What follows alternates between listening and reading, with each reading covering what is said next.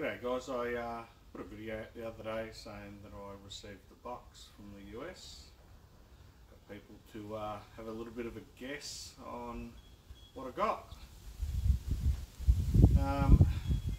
One of the things I got is this here. It's a pocket sluice. This one's a little bit different from the ones you get in Australia, as it's actually made of the same stuff as the rubber. Something I got a few weeks ago. This is my new pan, nice new red pan. Something that I thought I'd give it a go, just to see what the colour was with the gravels. But I'll take these over and just have a look at what all the excitement's about.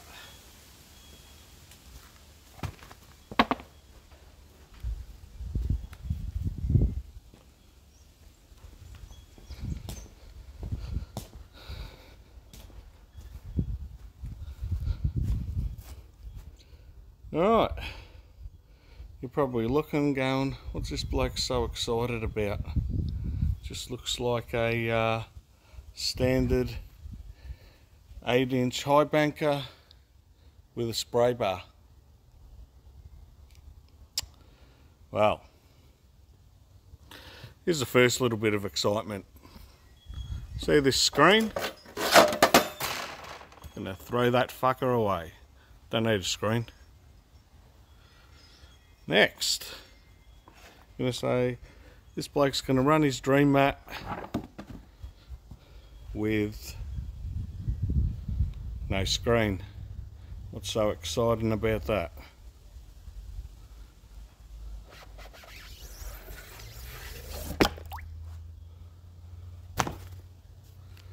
What do we have here?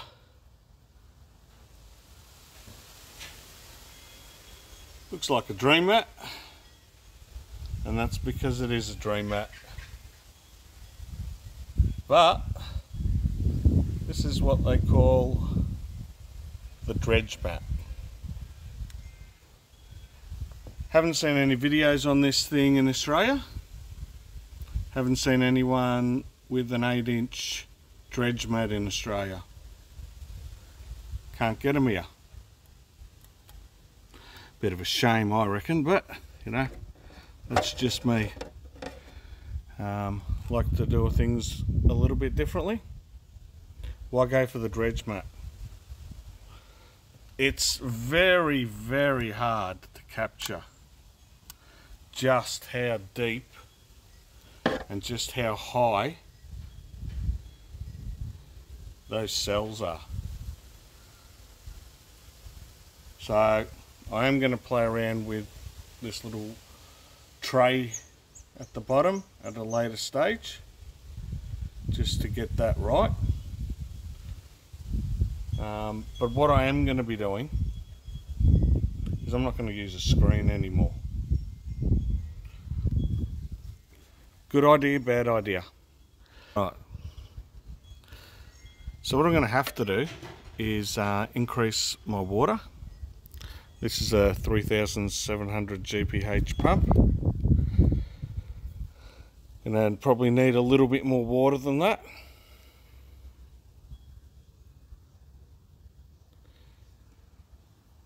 And the whole idea behind this for me, now I'm not going to be using a dredge,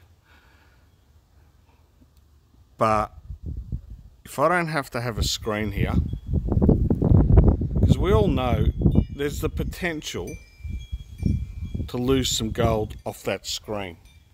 Get a, you know, not that it happens all the time, or you know, or I've ever found anything over a gram in the creek, but a gram nugget may not get through there, especially in the creek where it's flat and fairly large.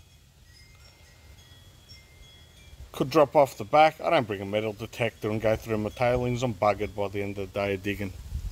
So I want to try and get everything that I'm going to shovel in to go through that mat. Means no tailings pile at the back here.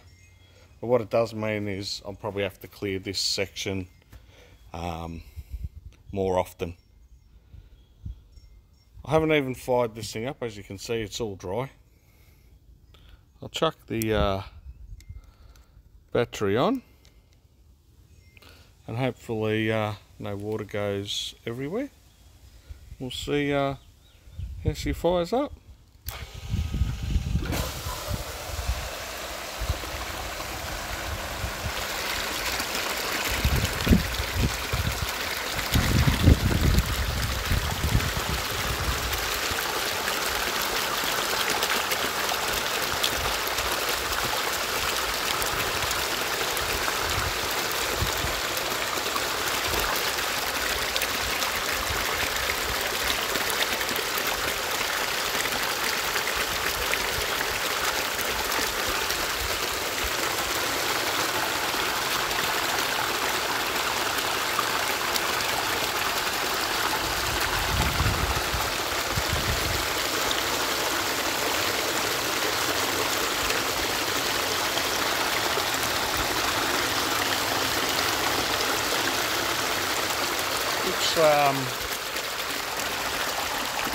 Look, initially, looking at it, it doesn't look too bad.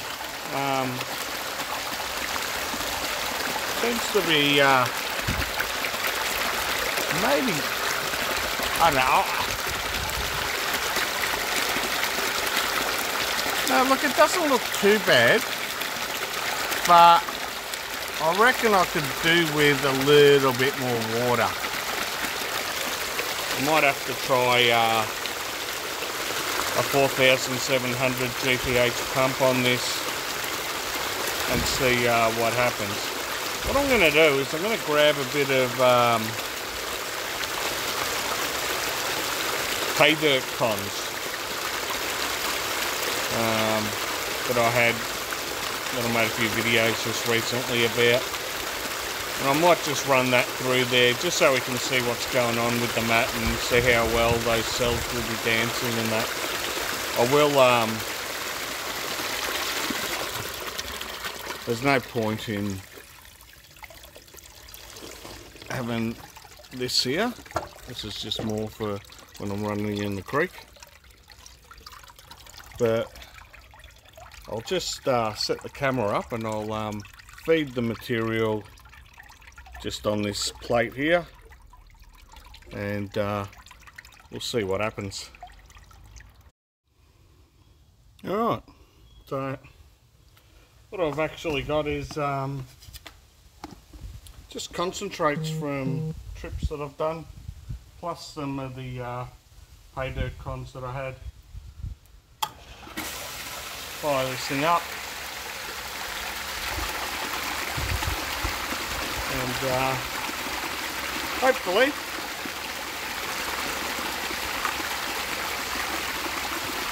we can get a bit of a look at this thing running.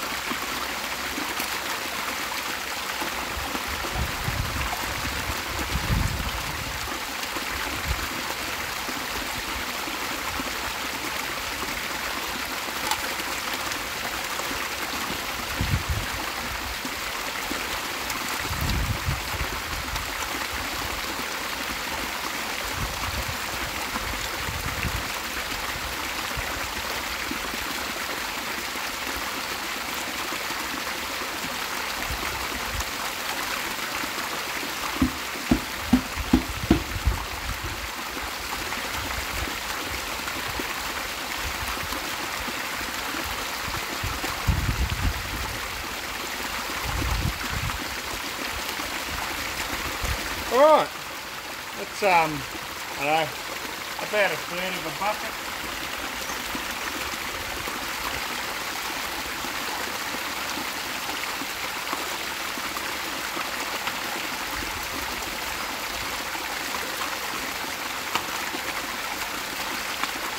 Going to be a little bit difficult to see what's going on with the mat while it's running like this.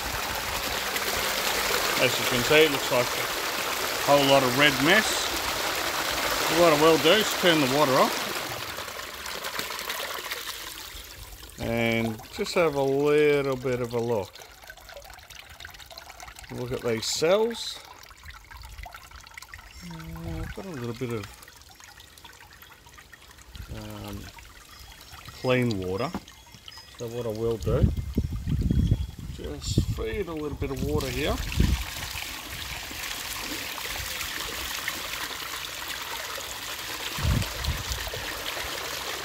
Just so I've got fresh clean water. I wouldn't believe I've probably knocked too much out. Now you gotta remember these were just cons, no real lights.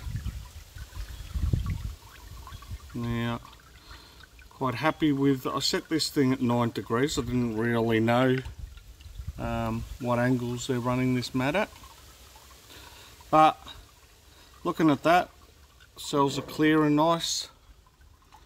They're starting to back up a little bit down a bit further as we go down the mat,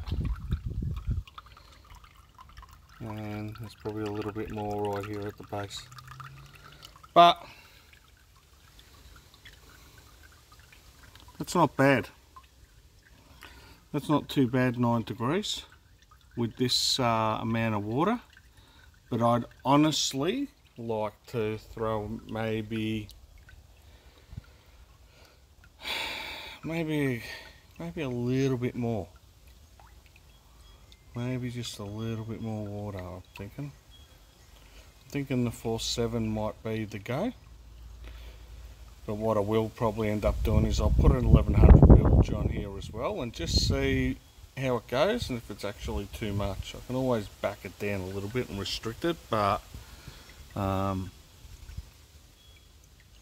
that's not too bad. What I will do is I'm going to put this stuff into the red pan and just have a look and just see how much this mat is actually holding, if it's any more than my standard or the original Dream mat. But I'm loving this thing, you know, like look at those cells, just the design. This has just been refined, I believe. You know, it's just taken the Dream mat to the next level. Hopefully these do become available in Australia. I know you can get the 12, but I'm talking about the 8 for all us old blokes that don't want to carry a big 12-inch around and don't want to shovel like madmen feeding it. This just gives you the opportunity to increase a little bit, removes your screen and gives you just some more options out there. I'll have to give this thing a run in the river as well. Hopefully we'll get out at some stage. You know, there'll probably be no creeks flowing on none of the ones that I tend to go to. There'll be very to little flow, and with this I'd like to probably have a lot of flow. Alright, I'll chuck this in the pan. We'll see if there was any gold in these cons. Alright,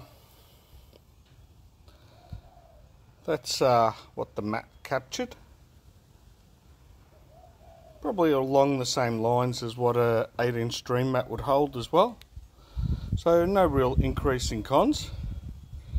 I won't bore you watching me pan. I'll pan this stuff down and we'll see if there's any gold there. Alright, haven't quite got there, But I've got down to the bottom end and I'm just going to be piss farting around now for ages. I want to get this stuff packed up and the video done. Should be able to see a bit of colour there.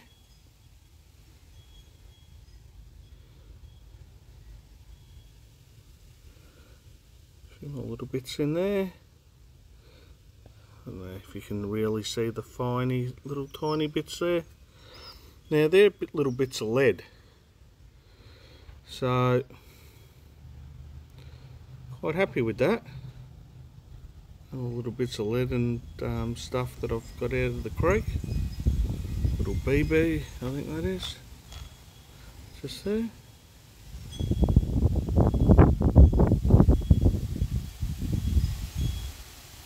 Just here. Wherever my hand's gone. So the mat's held that, which is a good sign. There's another one, a few more up here. Another one there. Yeah, and a little bit of gold. Nothing, you know, exciting, but this is stuff that I've previously panned and I just keep the cons. For things like this, when you're in lockdown, you get locked away and you can't keep out. Or you can't get out, I should say.